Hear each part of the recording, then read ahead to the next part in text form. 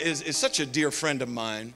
When we first came to Love City, his dear mom was here, and they were one of the first people to really reach out to us and say, we really want to take you out, and we want to get to know you.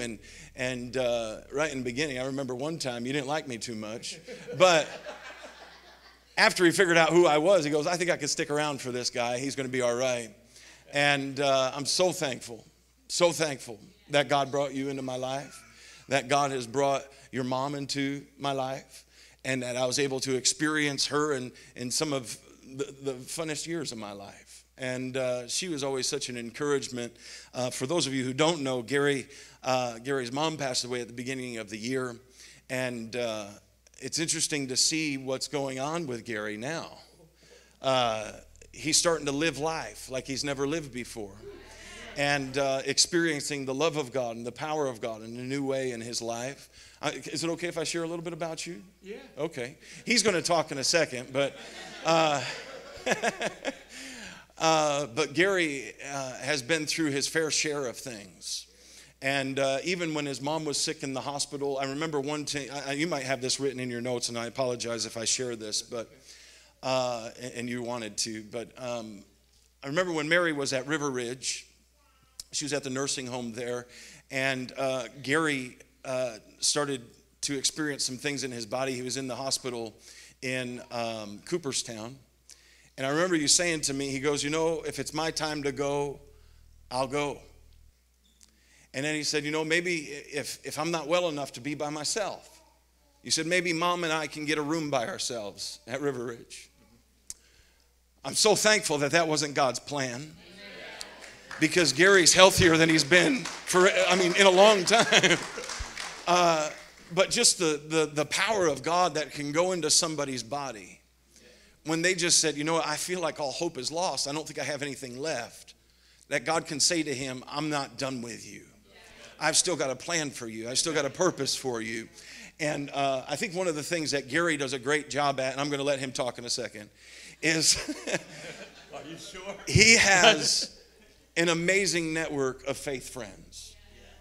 And so when he's going through a rough time, he reaches out to people. He doesn't just go seclude himself. He doesn't just hide in a closet. He says, I'm going through something. Can you help me? Can you pray for me? Will you stand with me? And I know many of you in this room have stood with him through the thick and thin. So why don't you go ahead and share some things? Before I even go to there, I wanted to apologize. Right after I get done here, I'm leaving for Manhattan. I'm going to be another new chapter in my life, and it's going to be a new chapter for this congregation too. I can't say what's going on, but in the next few weeks, there will be some more going on. And also, before I go say any more, I got to thank you guys, each and every one of you, for being with me during the time when I was really down, and being with me at this point. My life has changed so much. Amen. And I just want to share, if you don't mind,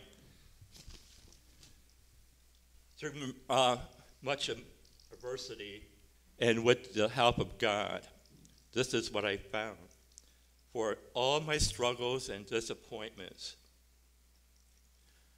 the answers to life's most difficult situations are usually simple. It is, God is in it. He's always in the situation, even when you're struggling, and then when you're on the mountaintop. So I want to take you through a little journey through the life of Gary.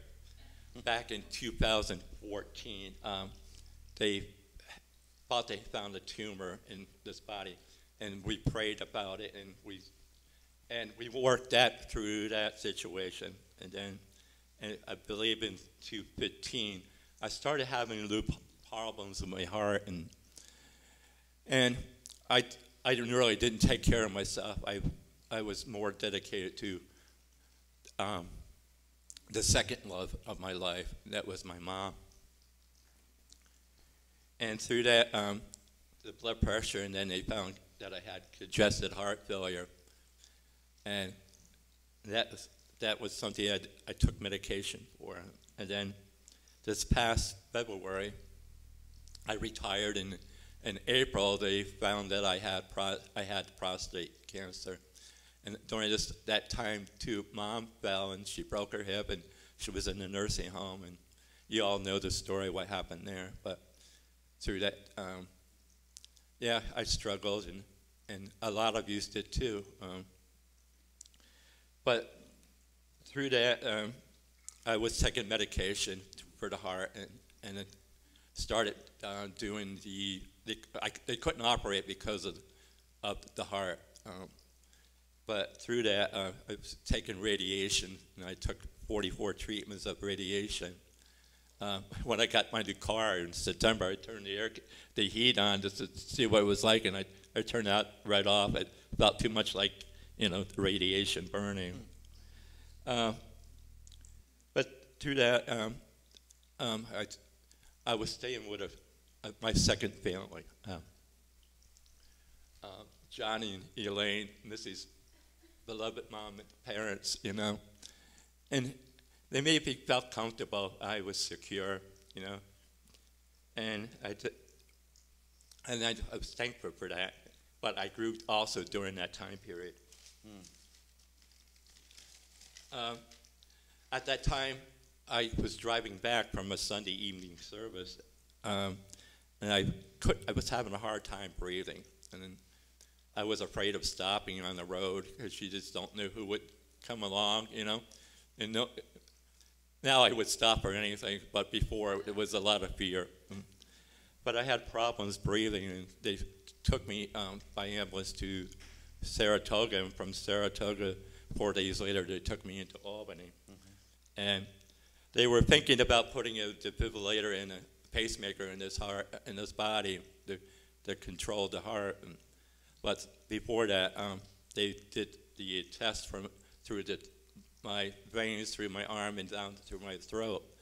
And I think that day, Pastor Josh and Larissa were with me when they came back and gave us the good news. Yeah. And right at that time, I had roommates that I was sharing about, because he was an alcoholic and recovering, and I was sharing about God with him. But we broke out in the Holy Spirit, and I think we were laughing for at least 10 to 15 minutes because the Holy Spirit just fell on us. After they left, he asked why we were laughing, and I told him point blank that we were drunk in the Holy Spirit, and it was something that he needed to know, because it's better than that wine or whatever he was taking, the drugs, whatever. Come on, our God is much stronger. Yeah, that's right. I don't really need these notes. You lived it. Because I'm living for God. And in the next few weeks, I'm going to be having all the remaining teeth taken out. I'm on medication for the heart, and I've been in remission for the last since May. In remission from the cancer. Folks, sometimes you're in remission, but you also have it. So when you think that you're done with that, just keep fighting that battle. That's because right. God, if you don't, you're never going to be through, and you're not going to be able. And like I said, I'm going to be having my teeth taken out. Like I said, I'm leaving for Manhattan, but I want you to share what else is coming up in the next few months. Well, Gary has applied to go to the Justice School with Jeremy Krause in Thailand in 2019.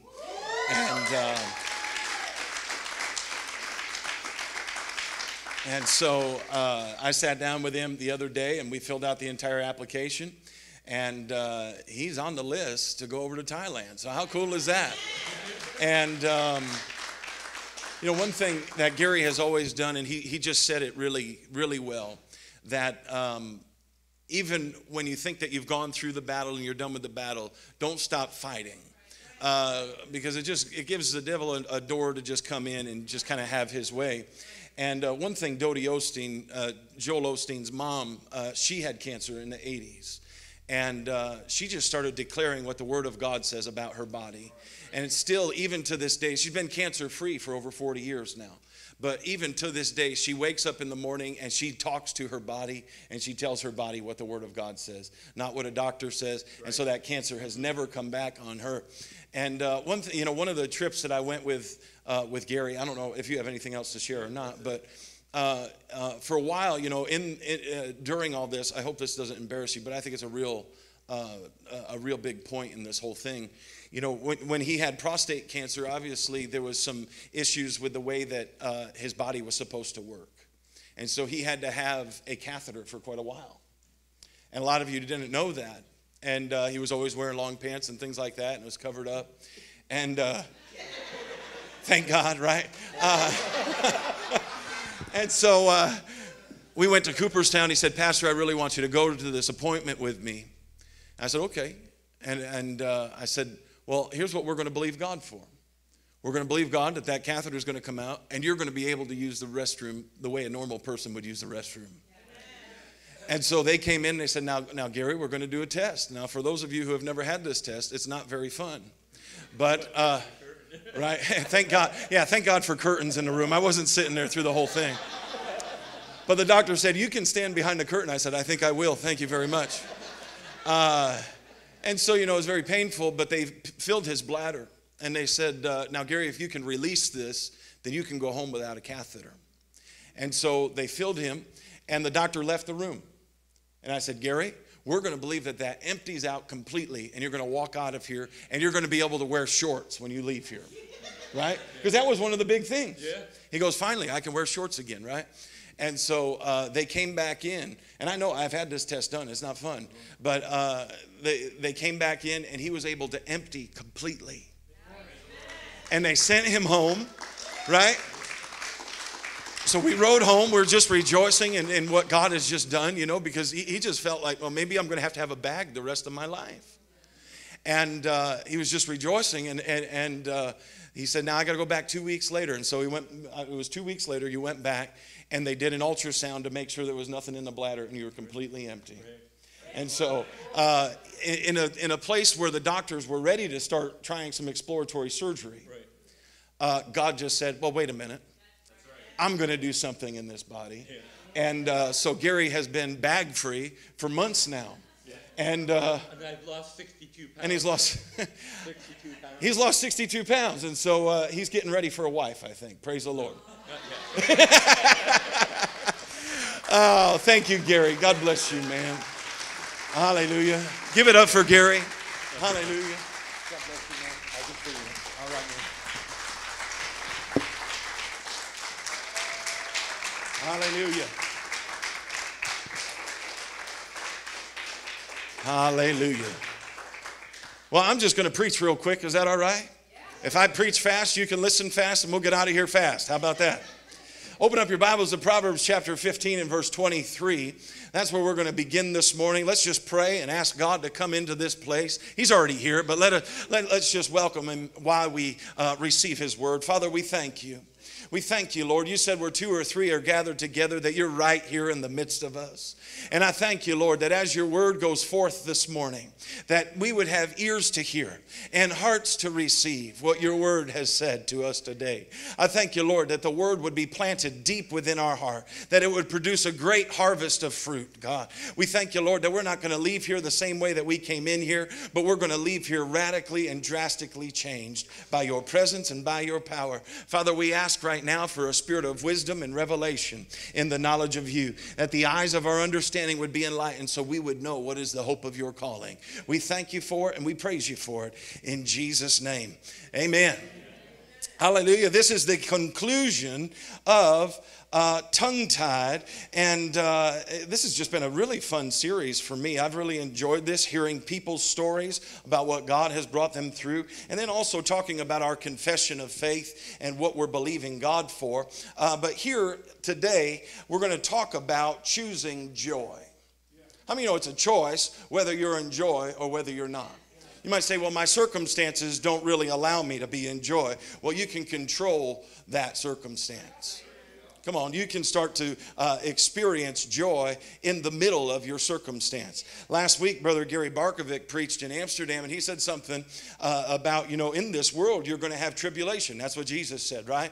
But in the very next breath, Jesus said, but be of good cheer, because I've overcome the world. So even in the midst of the tribulation, even in the midst of the battle, Jesus himself is saying to the church, be of good cheer. Amen. And so here you are, Proverbs chapter 15 and verse 23. It says, a man or woman has joy by the answer of his mouth, and a word spoken in due season, how good it is. So this kind of puts the pressure off of everybody else, and it puts the pressure back on you. What are you saying with your mouth? Because what you're saying with your mouth is either going to lead you to joy, or it's going to lead you to distress and discouragement, right? Remember in the first message, I don't know if all y'all can remember that far back, it's been a while, but we talked about how your tongue can either bring blessing or it can bring cursing. It can either bring words of life or it can speak words of death. And James said this ought not be, that you would have both of those things coming out of the same mouth. So how many of you know if you're speaking blessing, if you're speaking life, then you're going to have joy by the answer of your mouth? Amen. In Psalms chapter 118 and verse 24, it says, this is the day that the Lord has made. I will rejoice and be glad in it. Come on, somebody. That's what we do. That's who we are. And you might say, well, it's Sunday, so I guess we can rejoice today because it's the Lord's day. Come on, any day that ends with the word day is a good day to rejoice. You might have to think about that for a second. Let's see. I can rejoice every day. Well, bless the Lord. Yeah, you can rejoice every day. Hallelujah. I love the way the Good News Translation says. It says, this is the day of God's victory. Let us be happy and let us celebrate. Come on, it's a celebration every day. Come on, whatever has breath is to praise the Lord. If you've got breath in your lungs, you can praise the Lord. Amen. And so we're talking about every day. What does this rejoicing look like? Well, that word rejoice there in Psalm 118 and verse 24, it means to rejoice and to be glad. It means to rejoice arrogantly.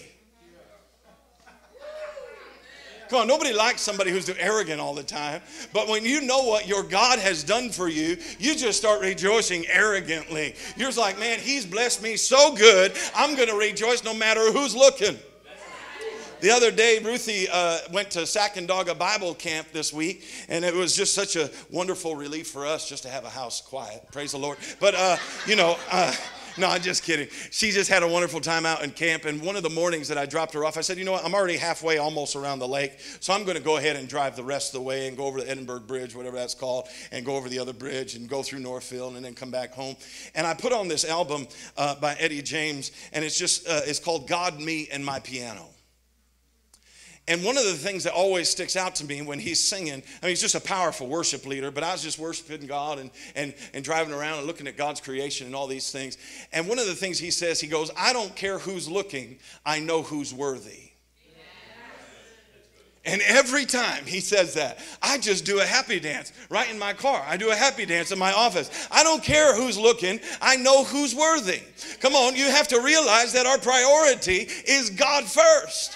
It's not who's looking. It's not your best friend. It's not your family. It's God first. And so if you feel like dancing in God's presence, you ought to dance in God's presence. If you feel like shouting in God's presence, you ought to shout in God's presence.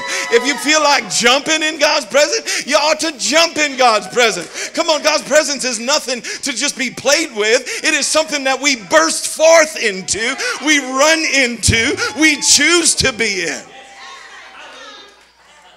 You might say, well, I don't go to a church like that. Well, you're in a church like that right now. Come on, somebody. Come on, it's your choice. It's your choice to get in there. Rejoice arrogantly. Say, look what the Lord has done. Look what the Lord has done. Come on, he healed my body. Come on. We used to sing a song back years ago, and they still sing it in some camp meeting services. And they say, look what the Lord has done. He healed my body. He touched my mind. He saved me just in time. I'm going to praise him. Look what the Lord has done. Come on, I don't care what your neighbor's doing. Come on, this is not about you worshiping your neighbor. This is about you worshiping God. I've told this story before, but when I was growing up, I remember this girl who was interested in me. And that was a surprise anyways that anybody was interested. But bless the Lord. No, I'm just kidding. It was just a joke. But I was standing on like this side of the church, kind of like where Brother Carl is. And she was over on the exact opposite side. And I remember, I've been a worshiper for a long time, but I remember just standing there, and I knew she liked me, and I knew she was looking at me, so I just worshiped real good. Because surely if she's in church, she wants a man of God, And I looked up every time, I put my hands up, I looked over, and she puts her hands up too. Come on, don't be a copycat. Do what God's telling you to do. Amen. Oh, it's so good. And you might say, well, this is in the Old Testament, so, they used to dance differently than we dance today. Sure, they're probably not flossing, in the Old Testament, whatever. If Ruth was here, she'd do that thing like this, how they do that thing, right? But the New Testament also talks about rejoicing. Remember the Apostle Paul in Philippians chapter 4, while he was in Mamertine prison, in one of the nastiest prisons of that century, he wrote this letter to the church that says, rejoice always, and again I say rejoice. So here we have a Hebrew word that was in Psalms that was samak. So sometimes you just need to samak somebody and get them into the presence of God, right? But here in the New Testament is the word chairo. This word chairo means to be glad. It means to rejoice. It means to rejoice exceedingly. Come on, you all remember Back to the Future? And Marty is sitting there playing his guitar, and he goes over to the amp, and he turns it up to 11. Or am I just thinking of this in my own mind? Maybe I'm not. Maybe I don't know if this is really in the movie, but I just imagine it this way. And he turns it up to 11. And he hits that thing, and it just shakes everything in the house. Come on, just when you think 10 was as high as it can go, he cranked it up to 11. Come on, so just when you think your praise is good enough, crank it up to 11. Crank it up to 11 and see what God can do. Brother Mark Hankins, Pastor Mark says this. He says, your celebration is a demonstration of your revelation. So if you don't have anything revealed to you about who you are in Christ, your celebration is going to be very limited. He also says your celebration is a demonstration of your expectation. He says this, he said, sometimes people just have faith for something. They have faith for something. They have faith for something, but they've never mixed a little bit of joy there in the middle. If they just mix a little bit of joy with their faith, God would put them over to the other side. Hallelujah. And so it's just a little bit of mixture. Come on. I don't know about you, but I've been on this new fresh diet, right? And I don't know if it's showing yet or not, but I'm blessing God. It's going to start working soon. I'm wearing my nice shoes today, and it's going to be a good day. But I started following this recipe because I said, if I'm going to do this diet, I got to have one way out that I can eat sweets and still be happy with myself. Y'all ever been on a diet and you're just miserable? Like as soon as you get on a diet, it's just miserable. Maybe I'm just the only one. Everybody just likes eating rabbit food, and they're just smiling like crazy. I said, I got to figure out how to eat cheesecake and be happy about it. And so I found this recipe, right? I found a recipe. That's a keto cheesecake. So I said, well, bless God. I tried one. It was disgusting. But then I found another recipe. I said, I'm going to follow this thing right to the T. And I should have added more lemon zest. But other than that, it was like I was eating real cheesecake. I'm like, I could rejoice in this cheesecake. I'm rejoicing so much, I think I'll have another piece. Come on. This is really good. God's doing something awesome. I'm so glad that he made up this diet so I can eat cheesecake all day long. Come on, no matter what you're going through, you can rejoice in the middle. Y'all laughing pretty good today, but Proverbs chapter 17, verse 22 says, a merry heart does good like a medicine. Come on, a merry heart does good like a medicine, but a broken spirit drives the bones. You might say, well, people are going to think I'm crazy if I'm just going around laughing all the time. Well, you just tell them you're on medication. Come on, a merry heart does good like medicine. But a broken spirit dries the bones. There's been studies that that doctors have tried to get people in a good place before they go into surgery. laughing about it, excited about it, looking on the other side of it, not going in thinking that they're going to die, but going in thinking that it's going to be so much better when I come out, and I'm going to laugh my whole way through it. And they said, you know, if you go in thinking you're going to die, your chances of dying are greater. But if you go in thinking good and having a merry heart about what God can do in your life, your chances are greater. There's even therapy classes that just sit there and make you laugh. Come on, some of us, we walk around depressed. All you need to do is get a good belly laugh every once in a while. Come on, I'm living proof of that. Not too long ago, I had issues with that. I had struggles with depression, but now I just start to laugh. Ha, ha, ha.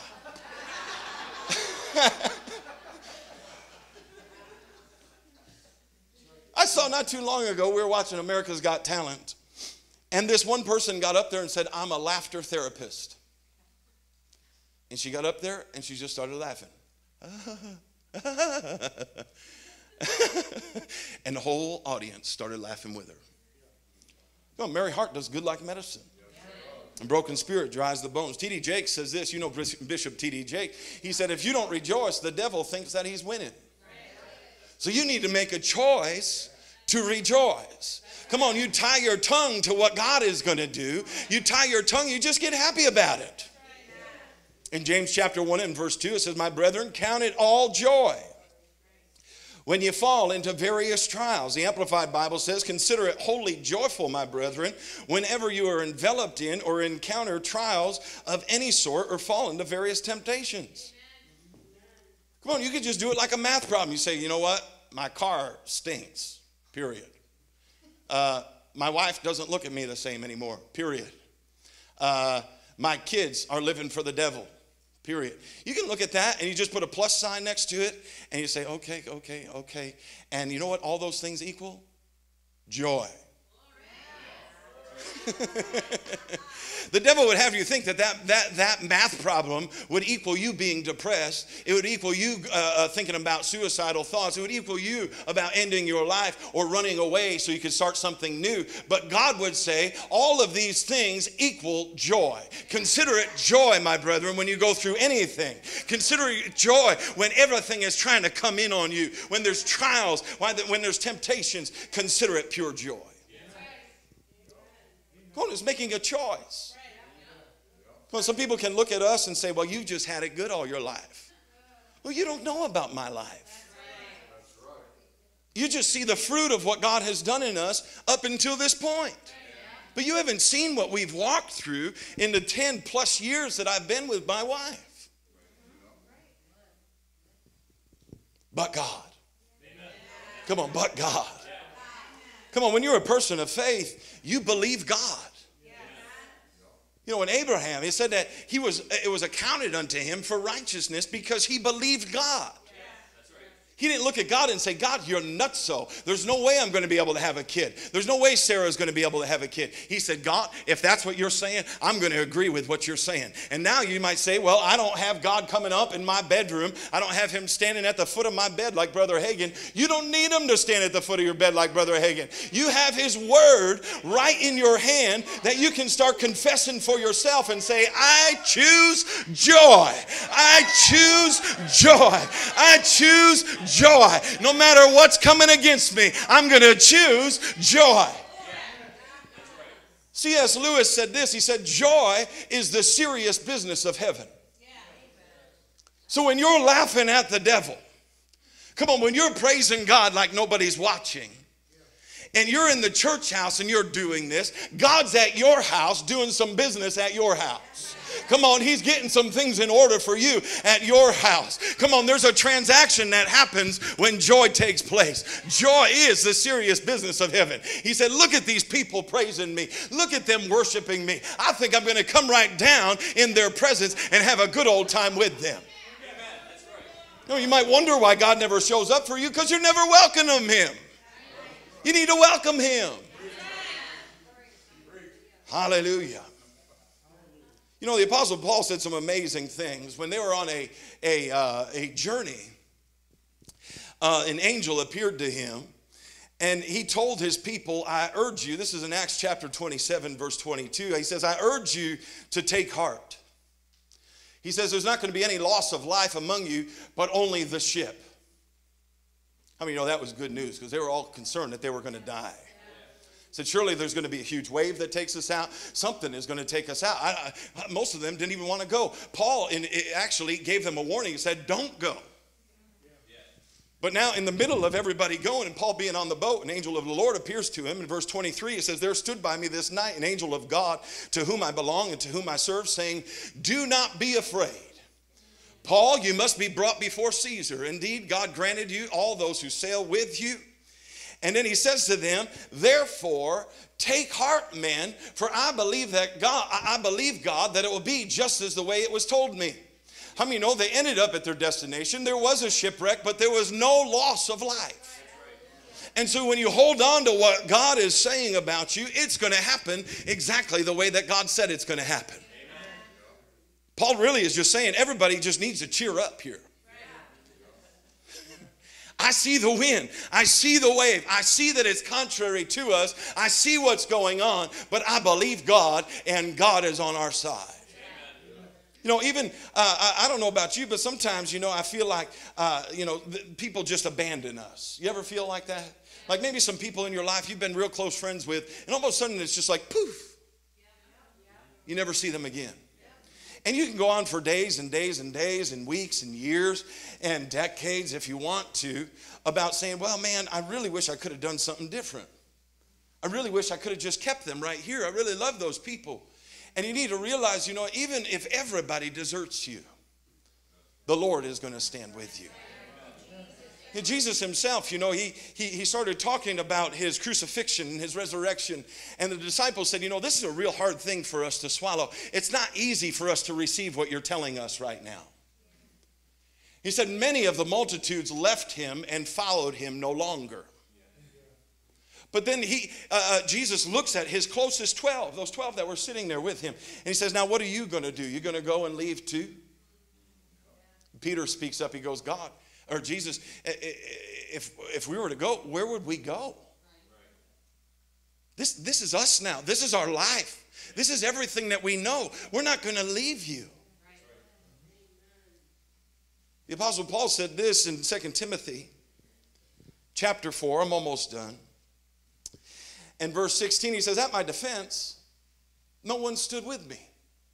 How many of y'all ever been there? Come on, at my defense, nobody stood with me. They just all forsook me. The Apostle Paul says, don't charge that against them. He said, but verse 17, he says, the Lord stood with me, and he strengthened me, so that this message might be preached fully through me, and that all the Gentiles might hear. Also, I was delivered out of the mouth of the lion. He goes, while I'm glorifying God, he also delivered me from a lion. Just so you know. And he doesn't stop there. He says, the same God that delivered me, he's going to deliver you. He said he's going to deliver me from every evil work and preserve me for his heavenly kingdom. To him be the glory forever and ever. Come on, at first it looks like real grim. Man, nobody stood with me. Nobody stayed with me. They all forsook me. They were embarrassed of my chains. They were ashamed of my chains. But the Lord, he stood with me. And he even delivered me from the lion. Praise the Lord. Come on, we have the same Jesus living on us. We have the same Holy Spirit living in us that the Apostle Paul had. In Ephesians chapter 2 and verse 1, he says, you, he made alive. Yeah. Come on. You can just look at you. You take this finger, point it at somebody else, now point it back at yourself. He made me alive when I was dead in trespasses and sins, in which you once walked according to the course of this world, according to the prince of the power of the air, the spirit who now works in the sons of disobedience, among whom we all once conducted ourselves in the lust of our flesh, fulfilling the desires of our flesh and of our mind, and were by nature children of wrath, just as the others. Aren't you glad that God didn't leave us right there? Yeah. Come on, verse 4, he says, but God, who is so rich in mercy, because of his great love with which he loved us, even when we were dead in trespasses and sins, he's made us alive together with Christ. For by grace you've been saved through faith. It's not of yourselves, right? And he's raised us up together. And he's made us sit together with Christ in heavenly places. Woo! This is where arrogance comes in. This is where rejoicing arrogantly comes in, because you know where you're seated. Come on, when your whole family says you don't belong there, you don't deserve that, you can say, I am royalty. I've got the same God. God gave me the same inheritance he gave to Jesus, and I'm just receiving that inheritance now. Hallelujah. We've been seated together with him. Woo! Hallelujah. Come on, we're the triumphant church. We're a mighty moving force. There's not anybody that can stop the church. No government can stop the church. Come on, no demon can stop the church. We are the church. It's not a building. We are the body of Christ. The same victory that Jesus experienced when he walked out of the grave is the same victory that we have right now. We can rejoice in that very same victory. The very life of God has been breathed into you. The same life is in every believer. Hallelujah. Even if you're the little pinky toe of the body of Christ. Do you realize that the pinky toe has the same blood flowing through it that the heart has? The pinky toe has the same blood flowing through it that the head has. So if the head has been washed in the blood, so has that pinky toe been washed in the blood. Hallelujah. 2 Corinthians chapter 2 and verse 14. He says, now thanks be to God, who always leads us in triumph in Christ, and through us diffuses the fragrance of his knowledge in every place. Come on, so no matter what you're going through, you got to say, well, listen, I'm on the triumph train. I'm on the victory train. I don't know what I'm going to go through on my way to my final destination, but I know that the final destination is victory. Come on, I know that the final destination is triumph. I know that the final destination is being raised up with Christ, seated right next to him in heavenly places. Come on, Jesus didn't go what he went through just to help you just a little bit. Come on, he changed everything. He changed your identity. He changed your family history. He changed your wants and your desires. He changed your needs. Come on, he changed everything. He changed your gifting. He changed your calling. A lot of you, he changed your name. You used to be called by something else, but God has called you the righteousness of God in Christ Jesus. He's not called you a defeated foe. He's called you the head and not the tail. He's called you above only and not beneath. He's called you more than a conqueror. He's called and said that everything that you put your hands to will prosper. Come on, he said that every tongue that rises up against you is going to be proved to be in the wrong. I just get excited about what the Word of God says about me. I don't know how people can just sit there and just say,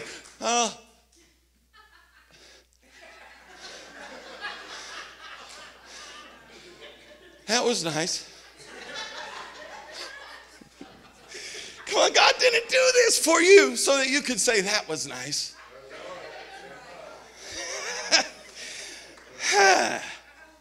Come on. We need to get ready to say something. You say, Pastor, but you got all those things memorized. That's why you say it. Well, you're a person just like I am. You can memorize the same verses. Come on, you can memorize the same things that God has said about you. You know, we know according to 2 Corinthians chapter 4 and verse 13, there's two main ingredients to speaking in faith. Number one, we need to believe it, right? Number two, and the first initial act of being in faith is to say something with our mouth. Come on, we need to choose to say something. We need to choose to be in joy. Hallelujah. You know, I've said this before, and I'm almost closed here. I'm on my last page of notes. Bless the Lord. Smith Wigglesworth said this. He said, no man can doubt when he learns how to shout. No man can doubt when he learns how to shout. You remember when David was bringing back the Ark of the Covenant? He said, every 6 paces, he goes, hold up, boys. We're going to give a sacrifice to God. And he started dancing before the Lord. He started dancing arrogantly before the Lord. Well, I dance in my heart.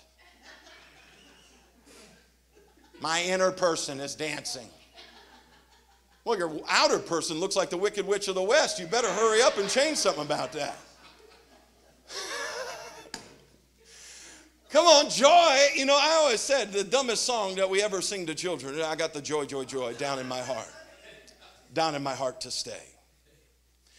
Yeah, you should be filled with the joy of the Lord, but when you're so filled with the joy of the Lord, it should come back up and you should spew it out on some other people. Come on, don't just let it stay there and say, well, I'm filled with the joy of the Lord. I'm really filled. Look at me. I'm really filled. This is as good as it gets.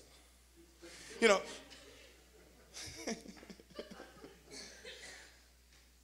come on, there's a yielding that needs to happen. There's a yielding to the Spirit that needs to happen. You might say, I don't want to look like all those crazy people. I don't want to run around the church. I don't want to jump around the church. I don't want to dance around the church. What if I shout and I scare off a wig in front of my, the person that's sitting in front of me and the wig just falls off? Who cares? They'll probably get up and start dancing too. There's one time, my parents are here this morning. We went to I Go In out in Broadalbin. And I just like to be very obvious and sometimes very loud. And I was sitting there, and this one gentleman walks in, and I knew it was a wig on his head. Just knew. I just said, I go, Dad. That guy's got a wig on his head. And then the people on the other table heard me, so then they looked. Now, either this guy was Mo from the Three Stooges, or he had a real wig, just like Mo. It was just, it was just crazy. But, bless the Lord, when the Spirit gets moving, I think wigs start falling off. Come on. Come on, if we're in a... Y'all ever see how, I'm trying to figure out how to say this most politically correct. But, some churches,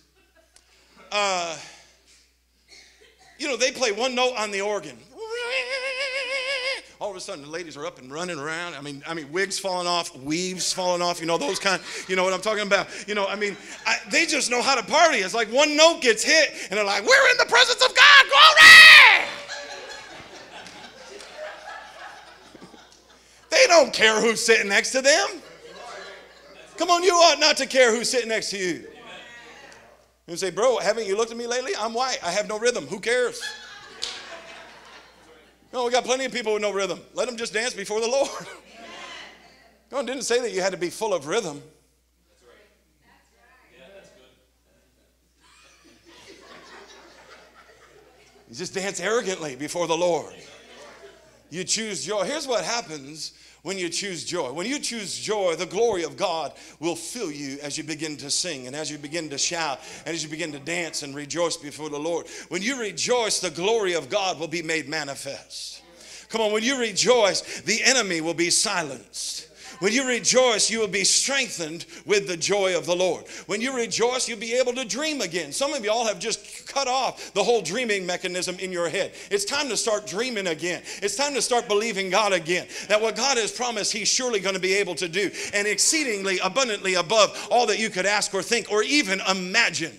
It's time to start dreaming again. And when you rejoice, your mouth will be filled with laughter. Your mouth will be filled with singing. When you rejoice, there's no storm, there's no adversity that would ever be able to keep you down. When you rejoice, you're a happier person. And when you rejoice, God is magnified. Stand up with me. Let's pray. Father, we thank you. We thank you for this word, Lord God. Today, we choose joy. No matter what the circumstances say, no matter what our family might say, no matter what our bank account might say, no matter what our doctor's report might say, we choose joy today. Father, I thank you for this word. And this is an on-time word. In tying our tongue, what we're going to tie our tongue to, we're not going to tie it to the situation. We're not going to tie it to the struggle that we're going through. We're going to tie it to what your word says. We're going to tie it to being in joy. We're going to rejoice always, and again we're going to rejoice, and we're going to rejoice again, and we're going to rejoice again, and we're going to rejoice again. We're going to shout again. We're going to dance again. We're going to run again. We're going to lift you up again. We're going to worship you again. We're going to praise you again. We're going to read the word again. We're going to meditate again. We're going to get in your presence again. Come on, we're going to run into your presence. Father, we thank you that you've enabled us by the blood of your son Jesus to run into the presence of God. That same very blood is the blood which Jesus entered back into the Holy of Holies, and he's made the way for us to enter into. Father, we thank you for it. And now right now, for just a few moments, every head bowed, every eye closed. We never want to leave an atmosphere like this without giving you an invitation to make Jesus your Lord.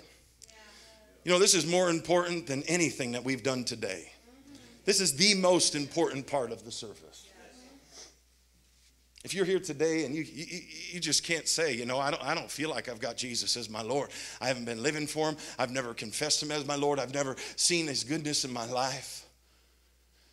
If that's you and you say, I've got an empty void. I've got an empty void here this morning and I just need to be filled with him. Just lift your hand up to heaven. Hallelujah. Go ahead, just boldly. If that's you, just say, you know what? Today's my day to start a new relationship with God. Maybe you're here and you say, you know what? I've had God in my life before, but I've run away from him. I've not been living for him. And today I want to come back home. Today is my day. I'm going to run to him with open arms, and he's running to you with open arms. If you're here and you just want to recommit your life to him, just slip your hand up. Hallelujah. Father, I thank you. I see your hand right there in the back. I see you. Anybody else right now? I see your hand in the back there. Come on, it's just a day of reconciliation. It's a day to realize that God is a good God, that he's a faithful God, that he loves you beyond any shadow of a doubt, and he'll never change the way he thinks about you. I think it'd be good if we all just said a prayer of recommitment here this morning and say, Father God, in Jesus' name, I thank you for welcoming me back into your family. Thank you for receiving me. I love you. And I'll live for you all the days of my life. Jesus, you are my Lord. You're my Savior. You're my friend that sticks closer than a brother. And I thank you for loving me. I love you, and I'll do whatever you tell me to do. In Jesus' name, amen.